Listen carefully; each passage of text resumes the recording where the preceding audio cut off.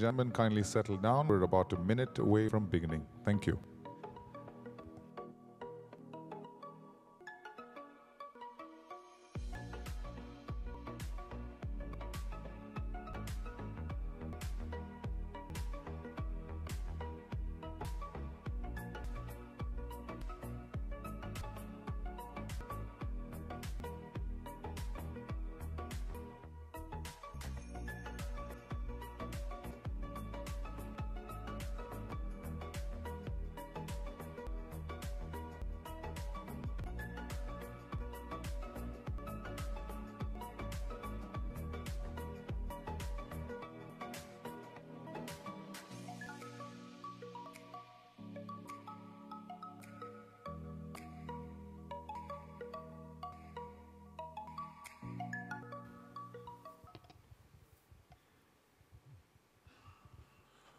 Welcome back, ladies and gentlemen.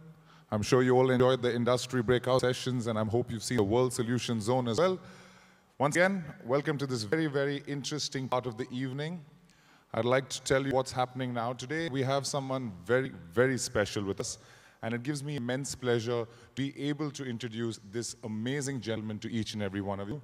He is a mechanical engineer by education. He has been working in the field of education reform for more than 27 years. In 1998, just after he finished his engineering, he founded SECMOL, which is Students' Education and Cultural Movement of Ladakh, which aims at bringing reforms in the government school system in Ladakh. In 1994, he was instrumental in launching Operation New Hope, a triangular collaboration of the government, village communities, and civil society to bring reforms in the government school system. And today, he's here with us. But before I call him up on stage, we have a short video that will kind of sum up his whole life for you. So please take a look, ladies and gentlemen.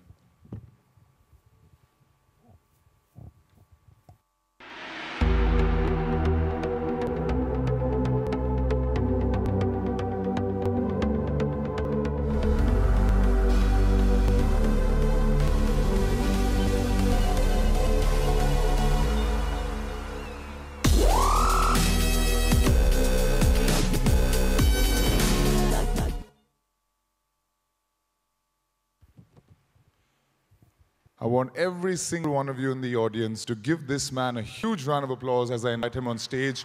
Please put your hands together for the living legend, Mr. Sonam Wangchuk, as he comes onto stage. I want a bigger round of applause, everyone. This man truly deserves every bit of appreciation. Thank you so much, sir, for taking the time out. Over to you. Thank you. Thank you very much for all the warmth that you have shown, and warmth I mean in every sense of the word, because I have flown from Ladakh where it was -15 in the morning, so I thoroughly enjoy the warmth of all of you and the place Goa.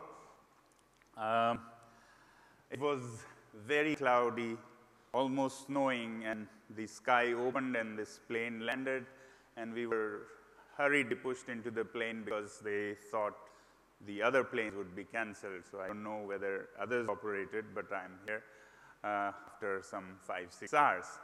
And very happy to be here with Cisco, who we have known for some years. I've been to your company in Bangalore, and a team from your company has helped us at our school to establish an intranet network.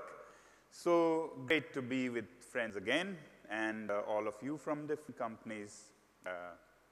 We share something common in very different worlds. While you use technology, digital kind of technology, and believe in innovation in different ways, we up in the mountains use technologies of a different kind that are very simple yet very effective in improving lives of people and solving people's problems. And I have been engaging young people in solving such problems using simple science to make life better in the mountains. So both are very important. While digital is important, plain principles of science cannot be forgotten. While artificial intelligence is important, some natural intelligence is also very important. So I'll share with you today how technology of different kinds can help change lives. I share with you my story from Ladakh about using technologies of different kinds that are basically high school science, but when applied, they can mean a lot.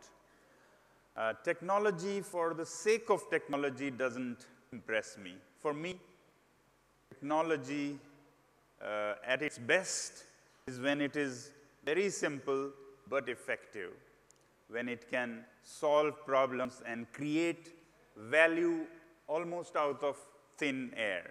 So I'll take you through my journey in the mountains of Ladakh, a very different world from, I'm sure, most of the places that you have come from. And therefore, I think my story could better be explained by images than my 1,000 words, as they say. So I'll take you through some pictures of the place with the story interwoven. So yes, this is Ladakh, where I came from this morning and where I was born and brought up. Top north of our country, across the Himalayas actually, in the rain shadow of the Himalayas. Himalayas are very green because of the rains that fall from the clouds like monsoon. But when they strike the Himalayas, they shed their humidity or water there, and very little goes across the Himalayas where we live. And therefore, we are said to be in the rain shadow of the Himalayas. So it's a landscape, or rather moonscape or Marsscape like this. And when you approach by air, you may think life wouldn't even be possible here. But if you look a bit carefully, then you see the green patches, the oases that humans have added to this rugged mountain desert, where precipitation is almost non-existent, 100 millimeters, 4 inches in a year. And yet people mastered life in these conditions by channelizing melting glaciers and cutting rocks to make canals that would take the water to any patches of desert and turn them green. So innovative our parents, our ancestors have always been. And thanks to that, life was possible there. And they have used throughout the ages different technologies, using gravity to take water on desert patches, using water to run their water mills or even prayer wheels and so on. If you go closer, then you see a Ladakhi little village where one could say human beings, for a change, have enriched nature, because there is no deforestation possible in these deserts. So whatever green you see, whatever afforestation you see is all human contribution. Despite being very harsh looking, people have not only survived, but a whole colorful civilization has thrived, full of innovative ingenuity of a different kind.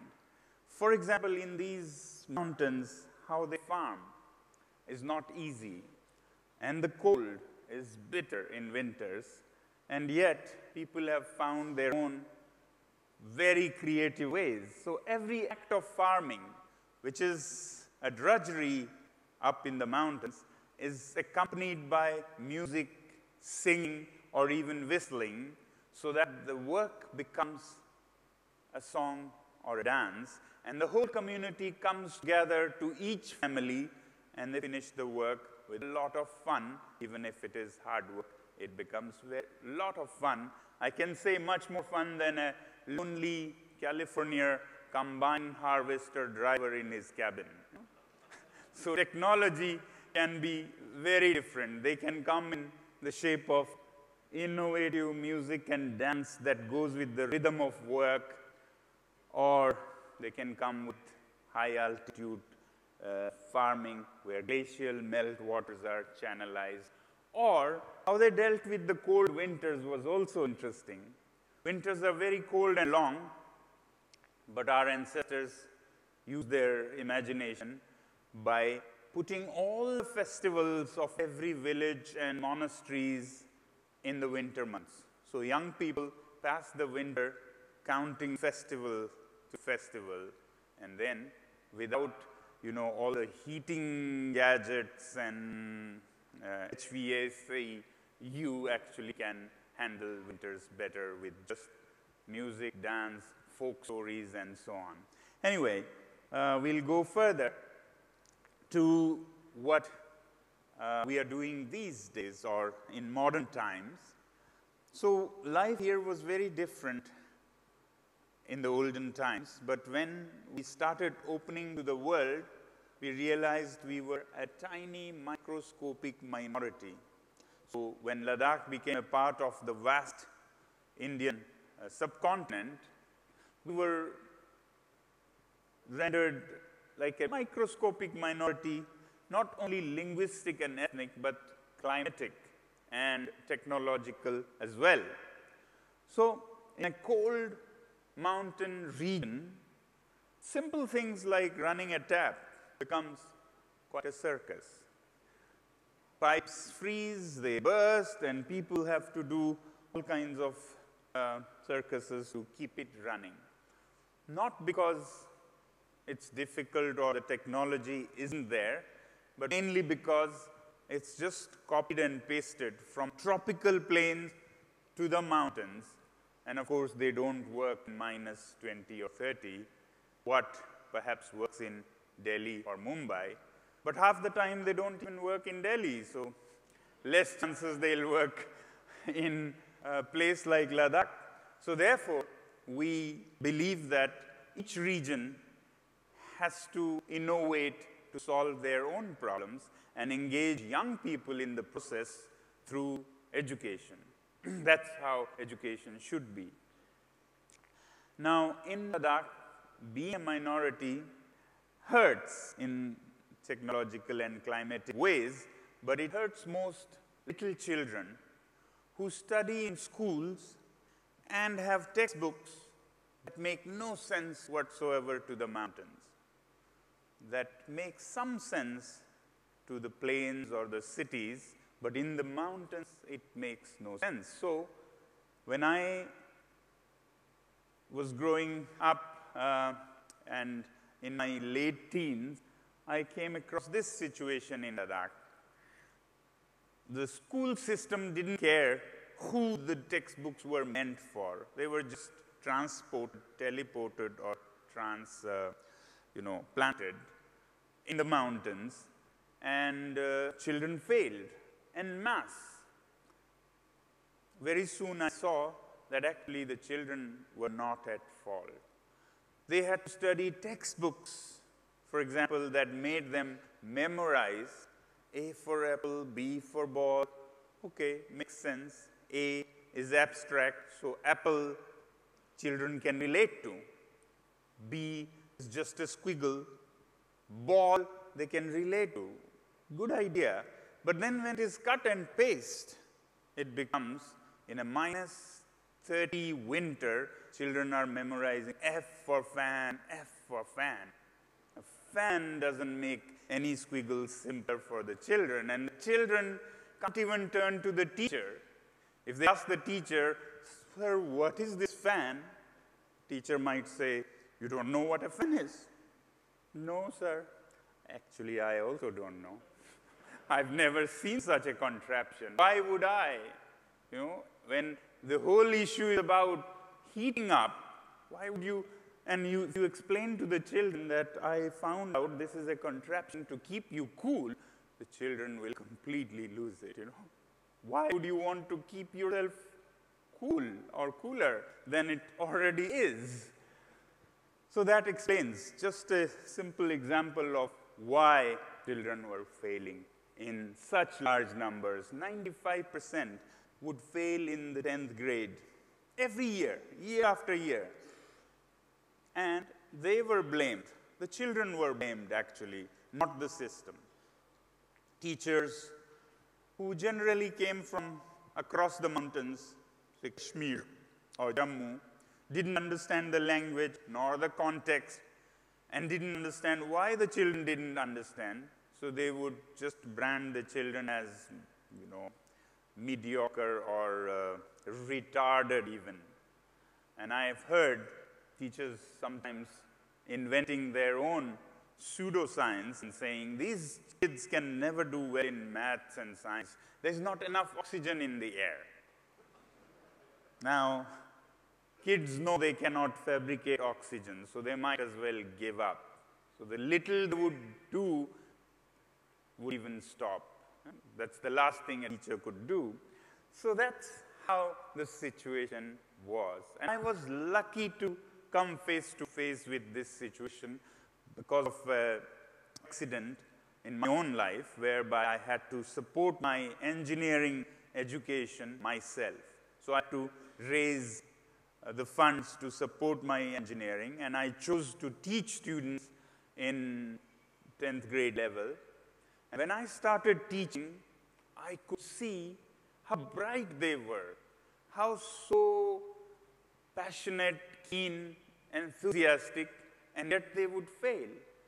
I could see that there was nothing wrong with the students, there was everything wrong with the system.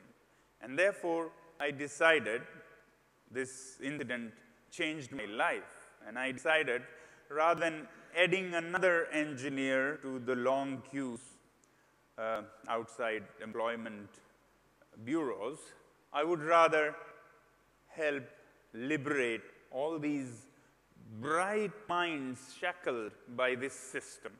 So I then onwards started working on changing the education system after finishing my own engineering. So I finished my engineering, thoroughly enjoyed, but half my mind was in the education system. As soon as I got out of the engineering system, I put it on the sort of back burner for some time and started working to change this system. And to do that, we wanted to change the system in the government schools, because that's where the students would, study, most of the students. And the 95% failure, we initially started helping them pass better, and they did pass better after our coaching and help and so on. But very soon we said, if we keep repairing broken products, kind of Band-Aid solution, the system will keep producing broken products for decades, and we would only be repairing them at the last year. So we better look at the source and correct it there so that they don't fail in the first place, and we don't have to be doing this charity of helping. So they don't need help in the first place. And therefore, we started going into the villages to change the system in the schools, in the rural schools at the grassroots.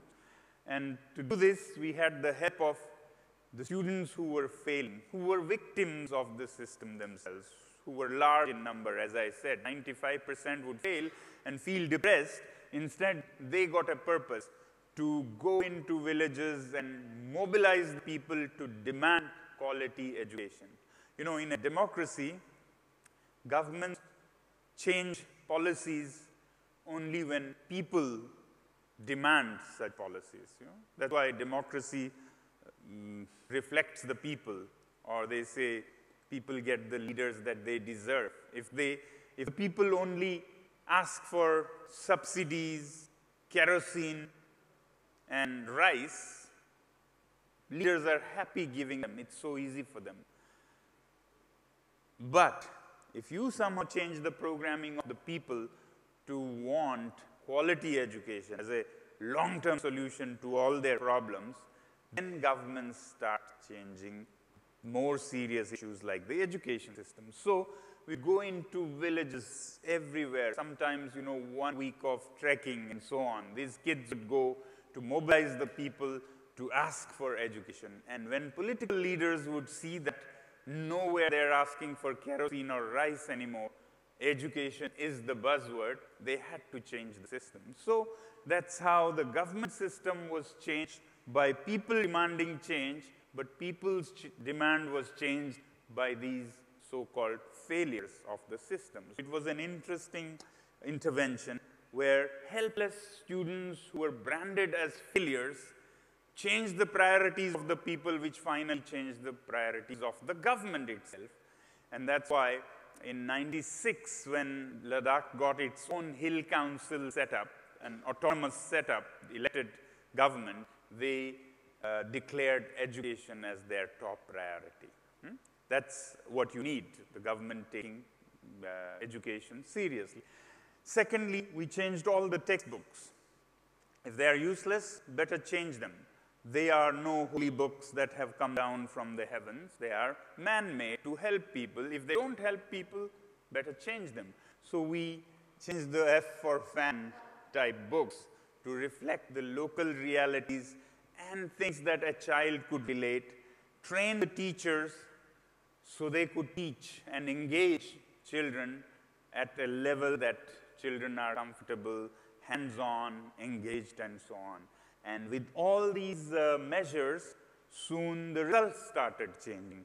You can see it used to be 5% consistently. Slowly it changed and went up to 75%. Thank you. Thank you. And I always celebrate this as a proof of a new scientific discovery that it is not oxygen in the air that, that makes Ladakhi student not perform. It's other than oxygen, right? Now you can tell who had problems with oxygen. Those who propounded such theories. So it went up and up to 75, but we thought 75 is also not a great figure. 25% is a huge number still. Even 1% is big, actually, if that 1% touched you. Otherwise, it's just statistics, figures. So we said, why not parallelly work to help those who were still failing? We shouldn't give up on them, because in a poor system, in an ill-conceived system, those who fail may not be bad ones or unusual ones. Those who perform may be actually unusual ones, if the system itself is unusual. So we started working with those who were different. Now our theory was that in a system where you are caged in a classroom for 6 to 7 hours a day, lectured and made to scribble notes, it's not a system we humans have evolved with. It's a very different thing from how human young ones have learned for millions of years. Human young ones have actually always learned outdoors, engaged, hands-on, in the thick of action, sometimes life-threatening. And that's why nature, through evolution, packed these young ones with lots of energy to deal with such chances. As hunter-gatherers, our young ones are always in the field learning together with the grown-ups. As settled farmers in the last 10,000 years, they were again out in action. Suddenly, in the last 200 or 300 years, we started putting them in classrooms and making them sit and listen and write, stripping them of all the action that their bodies were designed by evolution. And then, of course, this energy comes out in ugly ways called teenager rage, rebellion, and so on. So we thought in a system like this, those who failed actually might be more normal, so they couldn't do in an abnormal system. And therefore, we should give them the conditions that they are designed for. So we went to a desert in the middle of nowhere. That's what it was in '94. And together with a batch of such students, so-called failures, we started designing and building a school that was different. After 5 or 6 years, this was created on that desert, where the students designed and built with adult guidance, of course, but all their energies were channelized into creating and constructing their own school, a school that was totally solar heated, built with natural materials like earth, which is right under our feet, powered by sun right above our head. Both are free, abundant, and therefore a solution for every person's need for shelter, energy, and so on. So this was also an experiment in learning for grown-ups as much as for children. This school was also different in that at this school, the admission criteria has never been ranks and grades and marks. It has been that you have to have failed in the system to get here. Yeah?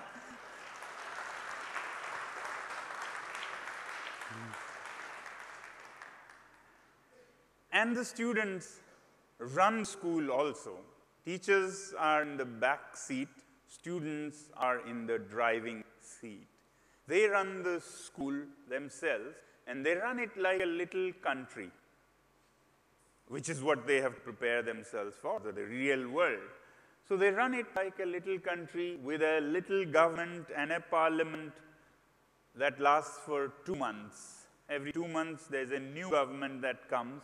When a new government, after an election, takes over, they plan, set goals, and during the 2 months, they execute those, and finally, they present before a little parliament their work, their learnings, and what needs to be done, and so on, and be prepared for the real world that way.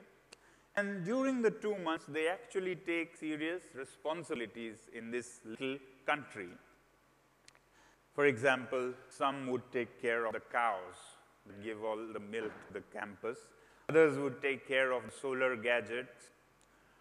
Yet others would produce organic green vegetables. But these kids would relate the sciences and other subjects they would study in classrooms and apply them. For example, the ones dealing with the cows would use statistics chapter to track the productivity of the cows and make pie charts and bar charts and so on for each cow and explain to the others.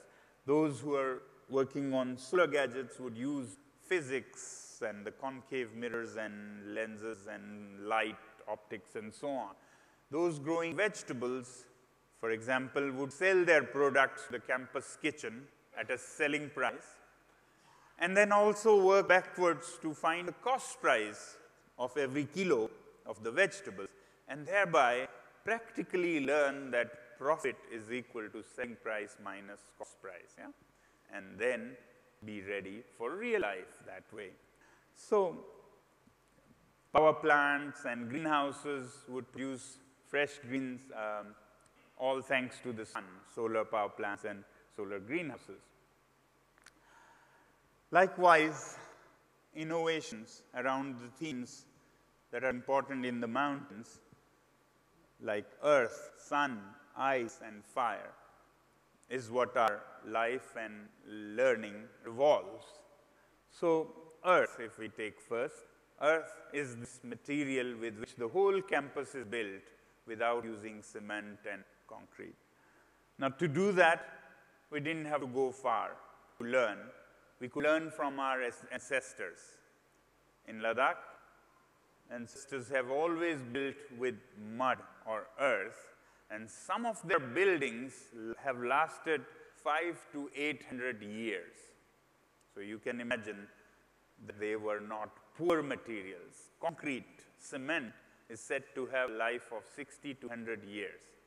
So we'd go to these buildings that have lasted longer than others, and therefore we can see, knowing that there must have been something right about them, and that's why they lasted.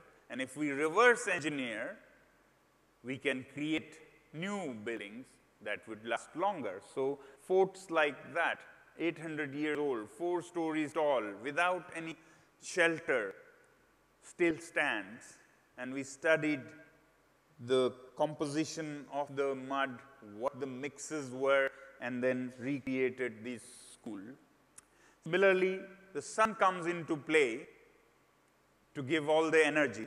This our ancestors, unfortunately, didn't have. They didn't have glass or transparent materials, first of all, so of course they couldn't have. So we added to our ancestors' knowledge rather than throwing the baby with the bathwater.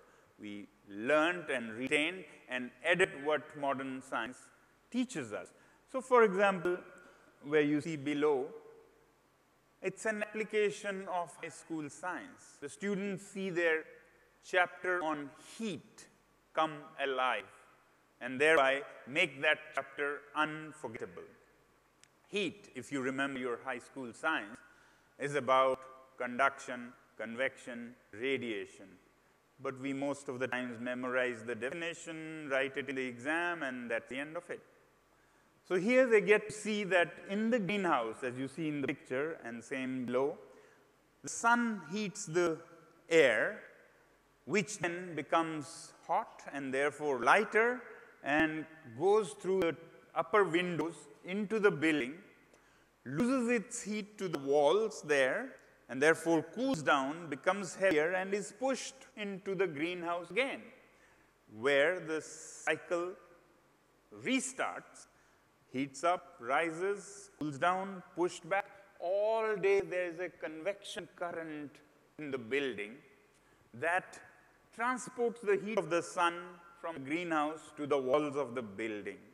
Without any motors, without any technology of that kind, natural technology that runs all the winds that we feel thanks to this convection. So convection comes alive.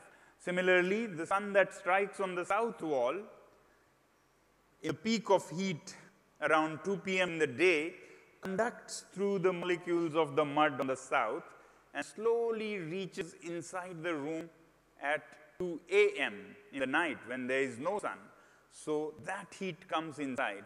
And both of these, the heated walls and the conduction through the south wall, at night start radiating inwards and making people comfortable. So they get to see conduction, convection, radiation actually change lives. And thanks to this, these buildings stay without any artificial heating at around plus 15 to plus 18, even when it is minus 15 outside. Now that's science helping people and education coming alive. And along the way, the students learn practically that sun in the northern hemisphere stays in the southern sky, as you can see there, and therefore all the buildings need to be oriented towards the southern sky so that it captures all the heat of the sun during the day. So all buildings at this school face south. And this is such a magic direction that in the winter, all the sun comes deep inside your room and heats it up.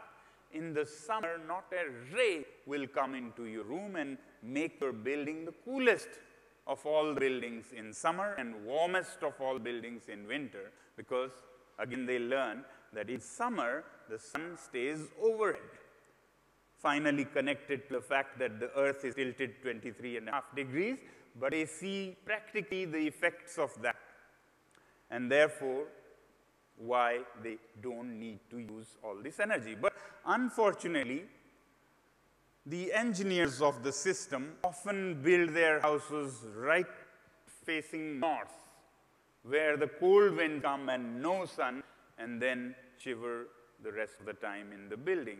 So applying even things as small as high school science can be such a big difference if we were to care and use. Similarly, how winds blow, they would learn, and here the winds come from the west. So even before the buildings were built, we started planting trees to break this wind. Every 50 meters, there's a wall of trees that breaks the wind so it doesn't cool the residences as much. So learning the environment and applying the knowledge in how you live can change things. Direction towards south doesn't cost more money than direction towards north or anything. Mud doesn't cost more than any material. Sun doesn't cost anything. So these are creating value out of thin air. Anybody can afford it. And therefore, houses like those keep the students warm while they apply cutting-edge solar passive science in how to build the school. They also practice age-old agricultural techniques where animals plow the field. You would wonder why not tractors? Because tractors do not contribute manure. Cows give dung, dung becomes manure, manure makes your fields grow, whereas tractors break that whole cycle. So we find perfect harmony in the rhythm of having animals help and their products or waste products fertilize the ground. And what is wrong with technologies of the past that work perfectly without breaking the cycles? And buildings that are built with mud like this are not aesthetically worse. If at all, I find them more modern than modern or post-modern. And they are very natural, non-toxic. There's nothing toxic released from the walls or floors or anything. It's all 100% natural. Now, going against the tide, building with mud was seen as something ridiculous when we started in mid-90s. People would laugh at us for going backwards.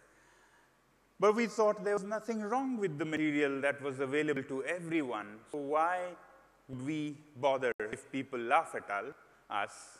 Luckily, over the years, the world started catching up. And by 2016, thanks to the environmental crisis, global warming, and so on, the world did really start catching up. And we, for the same buildings that we were laughed at, we got the renowned Terra Award at the World Earth Congress in 2016 in Lyon. Yeah? This is to say that if you are right in your approach, it doesn't matter if 99 people go the other way. It doesn't make your way wrong and that way right. Similarly, we've been using sun as a source of energy for almost everything, from cooking with parabolic concentrators, to greenhouses to produce fresh greens in winters, to natural lighting, photovoltaic electricity to bridge the gap, water heating, water pumping. Even the cows at this campus live in solar-heated cow sheds. And we discovered a new science in the process. We built this cow shed out of compassion for the animals. We said, people live in solar warm houses, why not cows? So the students got together and built that solar-heated cow shed. And soon we realized that the cows were reciprocating the generosity. They started giving 3 times more milk than other cows in the area. Can you guess why?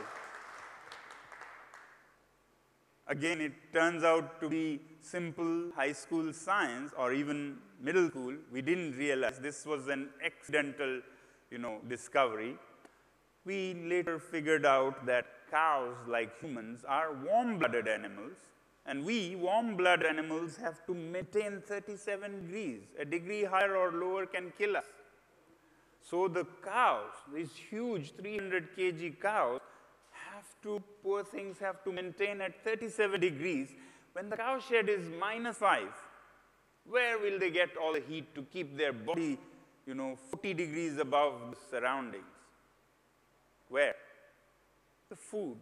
that they get to eat is converted into heat, then how can you expect milk? But if you give that warmth from cheaper sources like the sun in a solar heated cowshed, then the food converts into more milk, and therefore they reciprocate. So this was our high school science, discovery. For these, again, the world started catching up, as they say.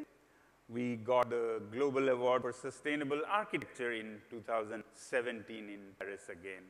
Again, we started in mid-90s when, zero energy, off-grid, these terms were not even coined, and people didn't understand when we tried to explain we are going solar, everything from photovoltaics to dishes, cooking, and so on. But if you stand and persist, slowly the world comes and catches up. Now, we are using our experience and attempting to solve an even bigger problem that I might share with you. This is very recent work of the last 1 or 2 years. You see this picture. Can you recognize what part of the world it is? India? No? It is India. It is north of India, and then you see the Himalayas. And up north, across the White Mountains, we are in Ladakh. But what I wanted to show you was the clouds. Clouds on the plains of India. You see the clouds? A little shade of clouds. These are very special clouds. These are no normal clouds. They look like any clouds, and this image was taken by satellites of NASA. What they also took was the source of these clouds. They were no normal clouds. You can see thousands of little sources of this smoke. You now guess where it is and what it comes from? Stubble burning, paddy, straw burning in Punjab and Haryana at scale that is visible from satellites. All these little fires are causing that smoke and smog that kills Delhi. If you are from Delhi, you know how it gets in October, November. So this fire causes so much pollution locally and globally because of the CO2 and other suspended particles in the plains of India. And then there's another part of the bigger problem is this. On the other side of the Himalayas, you can see the air so polluted because it's so cold in the winters that everybody has furnaces burning in their house, throwing in whatever wood, paper, plastic to heat the houses. And that's making the air unbreathable in the Himalayas also. In the plains, in the Himalayas. So what we are doing again is using very simple, ancient technology upgraded to modern needs. Oh, add to that, across the Himalayas, this is another problem. Fires caused by these heating systems. So, for example, Indian Army has a huge presence in Ladakh, close to the local population. And because they come from warm places, they need a lot of heating and burn a lot of kerosene, wood, coal, whatever they get. And there are many fire accidents. Actually, more soldiers die in fire accidents than enemy fire. So, that's another problem. And to solve these, we are trying to use our experience to build prefabricated passive solar mud houses, using our experience of the past. But our buildings were built very slow. People like the military want it very fast. And therefore, conventional technique of doing that won't work. So we are working now on prefabricated. So you build the parts of the building in a plant and then assemble it on site in weeks rather than years. Very simple, primordial technology. What we do is take clay from the mountains, very fine clay, and take straw. Straw is fiber. When you mix with clay, you get an interesting product that is light in weight, hard, and can handle movement and shipment and so on. Fiber reinforced products, actually, you know. Here we call it straw clay. Doesn't sound as glamorous as fiber reinforced plastic, FRP. Yeah? You know that fiber can reinforce. So if we called it fiber reinforced clay, FRC, perhaps it would work better with people. So this is actually fiber reinforced clay that gives the similar kind of qualities to clay, light in weight, portable, movable, and insulating, because it is made with straw and clay, very insulating. So these are parts of the wall that we are prototyping, and then you put it in a house like that, like go.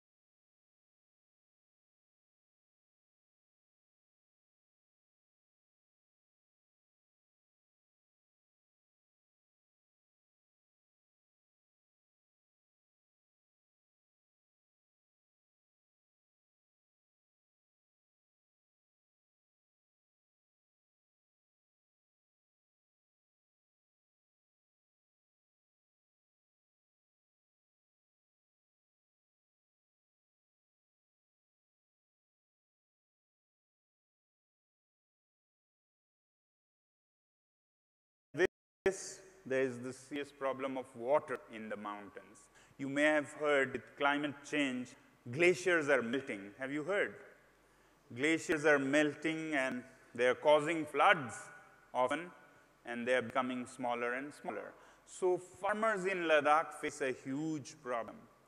In the springtime, springtime is a crisis time for farmers in Ladakh. Why springtime? Because springtime is when you plant new seeds, new trees, and all the old trees also wake up from the long winter asking for water. So you have your highest water need in springtime, April, May, early June. But springtime is also the lowest supply of water, so the streams have a trickle because it's not warm enough for the glaciers to melt yet, early spring, and they're smaller and smaller now anyway to melt, so a trickle comes which has to be distributed to everybody, causing water conflicts and so on. But come midsummer, and there's not only enough water, there's actually floods. Why? Because in the heat of summer, the glaciers melt very fast, shedding the water at once, and the snow melts and everything comes down, and you are now in another kind of problem, too much water. And this flow continues into autumn and even winter. Winter because nobody needs water, nobody farms, so the water keeps flowing even in winter, and it sadly goes into the Indus River and then in Arabian Sea without being of use to the people. So 3 years ago, together with my students, we started exploring a solution for this. We saw that actually water was not in short supply. It was ill-timed. There was more water than we need at the wrong times of the year. So, for example, in winter, when nobody needs there's a lot of water, can we freeze it and keep it till springtime, May, June, and then use it for trees and so on. Of course, you can expect. People laughed. They said, all the snow and ice on the ground goes by March. How can you keep it till May and June? They were right. There is no snow left after March, but we wanted to see if we can. Luckily, one fine day, I saw outside our school, under a bridge, a chunk of ice from winter in the month of May, mid-May. That proved to me that it's not warmth of spring that melts all the ice, because warmth of spring is same under the bridge also. What is different under the bridge is exactly direct sunshine. Direct sunshine is what is different, and it has lasted. Therefore, ice melts more because of direct sunshine than the warmth of spring. So if you cut the sun, you can have large quantities of ice into May or even June. Easier said than done, right? How do you cover the ice with a big bridge or what? So we kept thinking, how can we cut the sun? We thought of materials, nets and so on. Everything was coming prohibitively expensive, of course, to cover large quantities of water or ice. Then we thought, if we only think of materials to cover, there is no solution. Can we have something different? Luckily, to our help came high school science again. This time it was maths, or geometry to be precise. In geometry, if you remember, we all learn but forget, that certain shapes have minimal surface of area for the given volume. Shapes like, if you remember, spheres, hemispheres for more practical reasons, stability, or even cones. Yeah? So we thought, how about using shape rather than materials? Shapes don't cost money.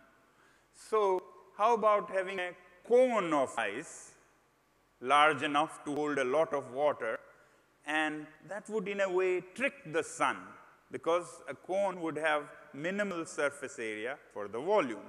The sun needs surface area to work, and farmers don't care about surface area. They need volume. So that's a good combination. How about cones?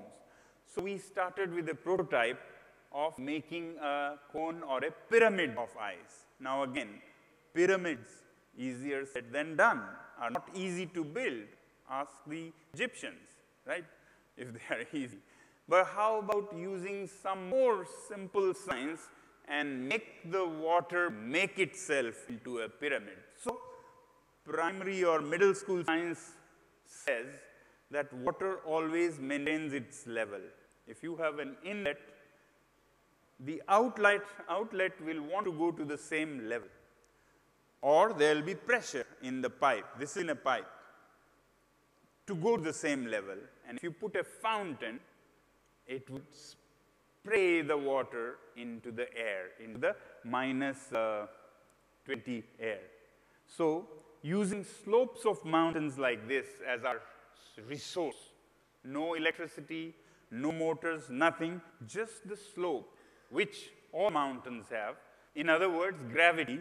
You could put a pipe upstream there, and below in the pipe will be pressure for going to the same level. In other words, you can see through this. If you put a pipe upstream, the water inside will build pressure, and if you put a fountain, it will spray into minus 20 air. Now, to that height, water goes as liquid, but after it reaches the cold air, it loses its heat, the heat that keeps it liquid, and becomes solid. This heat, if you remember high school science, is called latent heat, right? If you remove the latent heat just by spraying it in the cold air, another resource that you get naturally, you don't pay for that cold resource. It turns into a cone itself, almost like 3D printing of a cone with water as the material.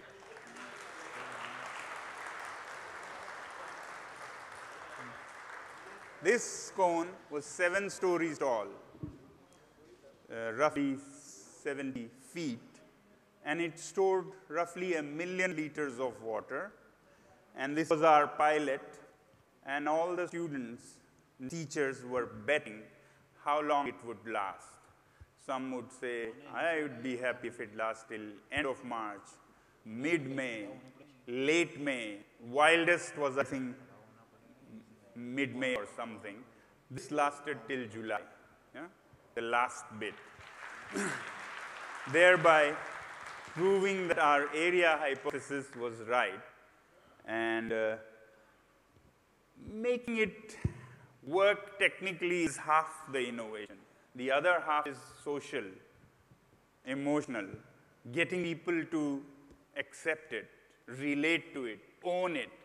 So that's why we, rather than calling it an ice cone or ice pyramid, we saw that in the landscape there are other cones that people cherish, and they are called stupas. So we call them ice stupas, to position it and brand it in a way that people can relate to. Ice stupas was our branding strategy.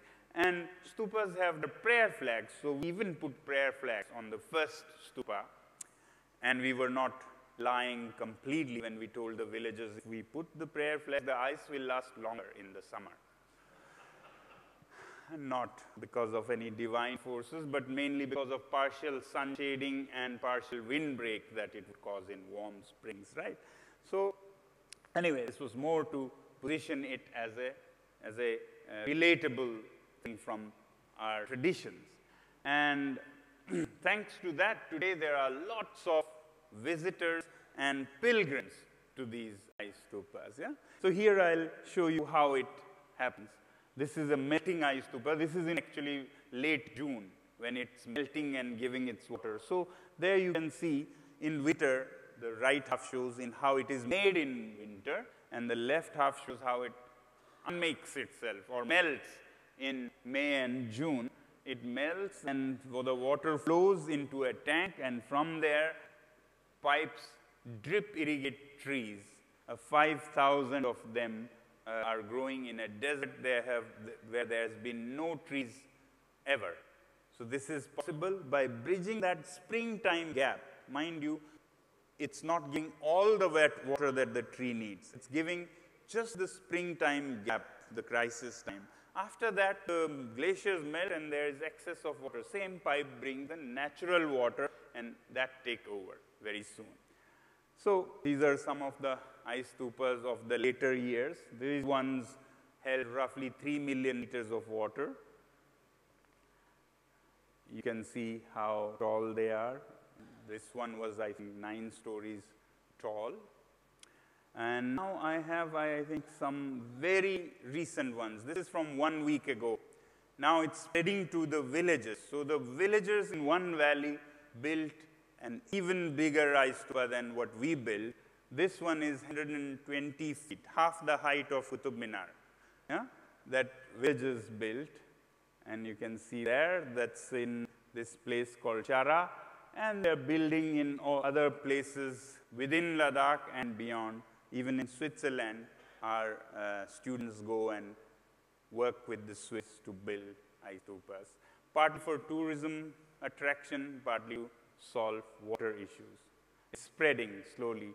And right this week, we are seeing the beginnings of a new kind of tourism in Ladakh, a winter tourism of ice cafes inside ice stupas in one village, ice climbing at another ice stupa.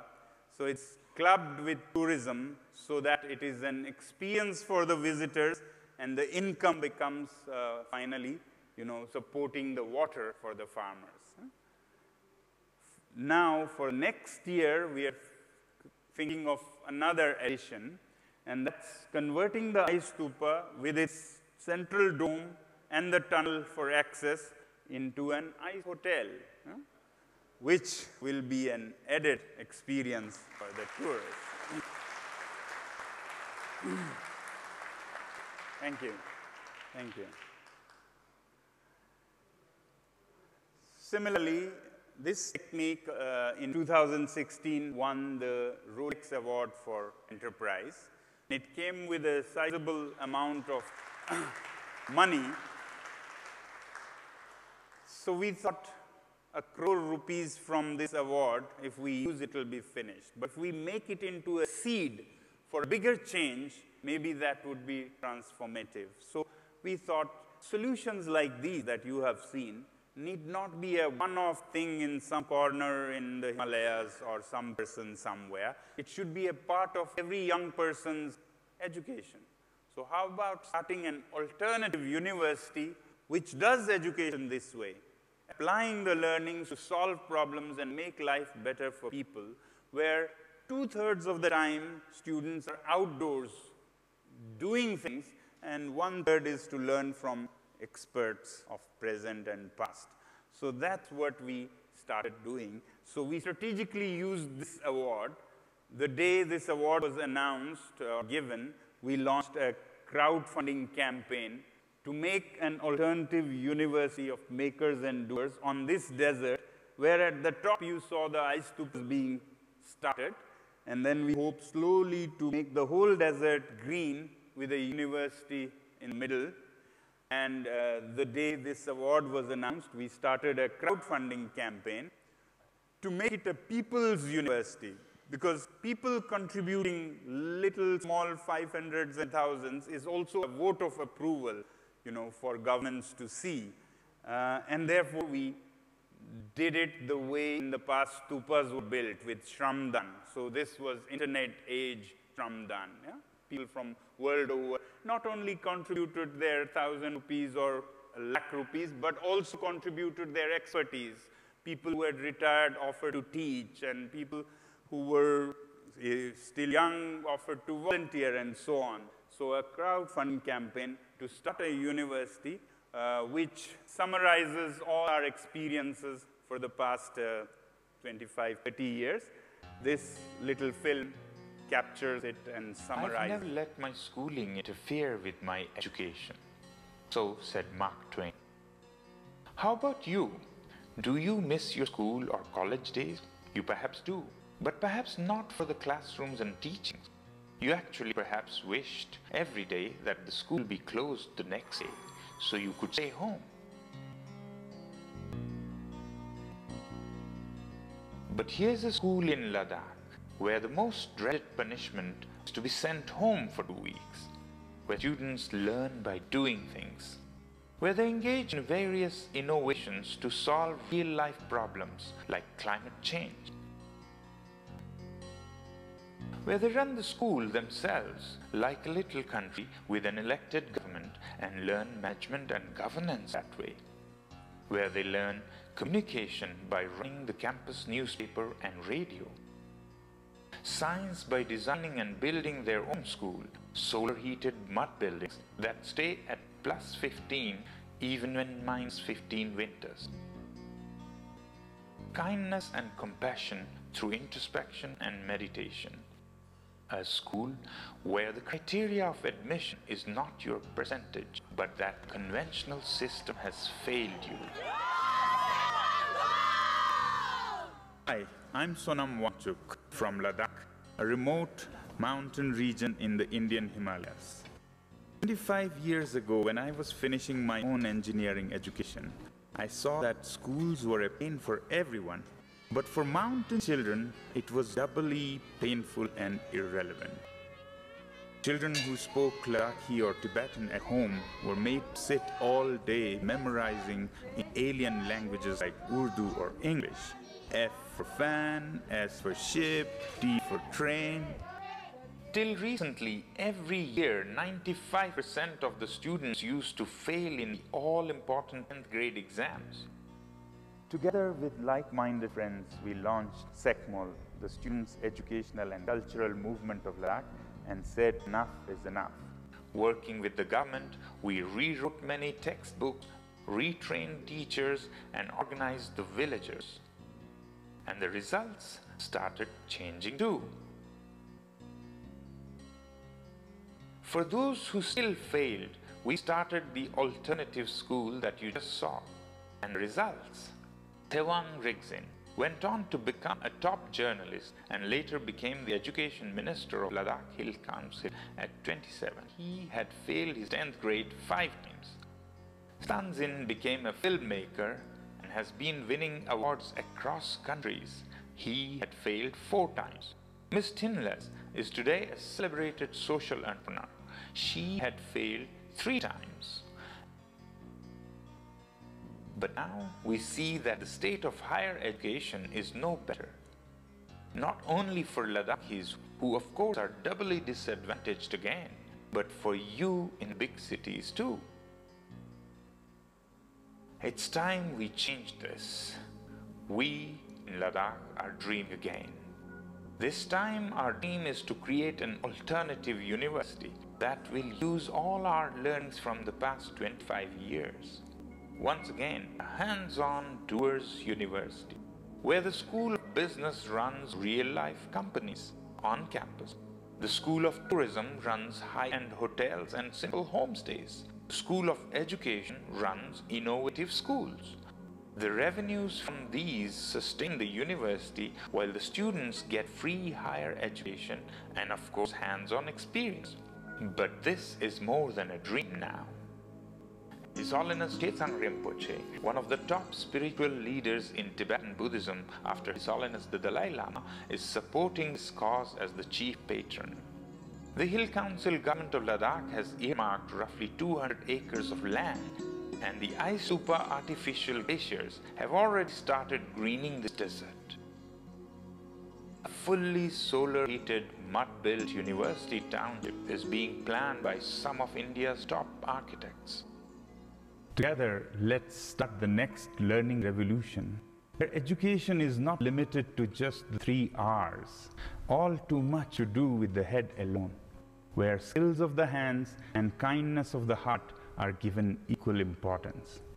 Sure, it takes significant financial resources to materialize this ambitious dream. Recently, I was awarded the prestigious Rolex Award for Enterprise for the Aisupa artificial glaciers. Sonam, Wangchuk. I contribute my Rolex Award as a seed for this cause. Thank you very much. I have decided to contribute the roughly 1 crore rupees as a seed fund to finally raise 150 crore rupees for the first phase of the project. And I very much hope that you all will join me and match this contribution according to your capacities. Together, we can change the face of higher education forever, not just for Ladakh, but for the whole world. So join us. The future has already begun. Thank you. Thank you. Thank you very much. As an update, I'll share that this spring, we are starting already with the first batch of a fellowship at this university. And after the Rolex Award of 1 crore, I've been able to personally also, from talks like these, contribute 1 crore rupees every year. And this is not the end. Thank you very much. Thank you. Thank you. Thank you. Thank you. Thank you. Thank you. Thank you. Thank you very much, sir. Thank you so much for taking the time out. Ladies and gentlemen, another big round of applause for Mr. Sonam Wangchuk. If this time, yes. But we have about 5 minutes for quick questions. If anyone has any questions, you can address them right now. Sir has about 5 minutes to answer any of the questions.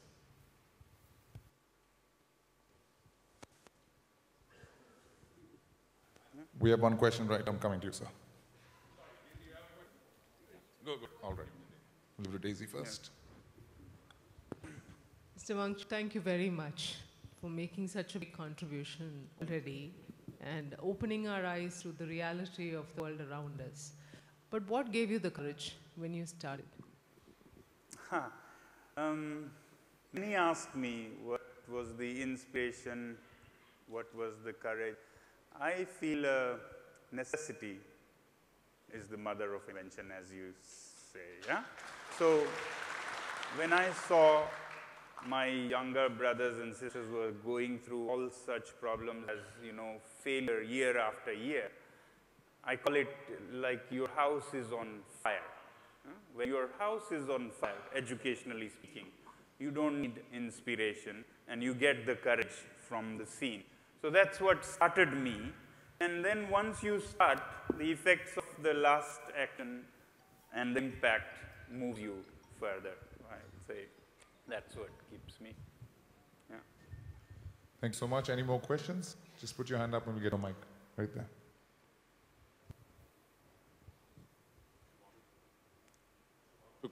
Hello. Yeah. So Wangchuk, this was inspirational, I must say. So thank you for coming here. My question, I think you've been on this journey of using science to transform, and basic science to transform a lot of things. But the education system in the rest of the country, everybody talks about it as broken. How are you looking at changing the education system in the rest of the country? How can we help in doing that? Great. Thank you. Thank you. There are two important wings of the bird. One of which is to help people doing it, to train teachers, to help the system and so on. And for that, we are hoping to have modules in this alternative university so that people, passionate people in other places who want to replicate, rather than us going there to do it, can come, learn from our mistakes and successes, and then we can help from distance once they have done a module and understood the thing. That's only one part. The more important part is that things don't change till people change their mindsets. Yeah? If we still continue the same mindset in general population that you have to score marks only and you have to aim for engineering alone or administrative service, then the system won't change, because system reflects the people. So therefore, there's as much need to change the programming and priorities and thinking of the people. Now that will need a bigger scale of work.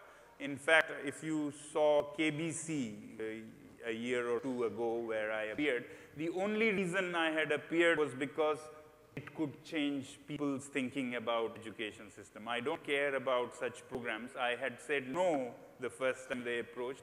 Then I thought in Ladakh we had to go through such hardships to get to these villages, and here was one medium that goes into every home of some several crores of people. So media needs to get involved, personalities, spiritual leaders, all that you can use in life. So that thinking needs to change as much.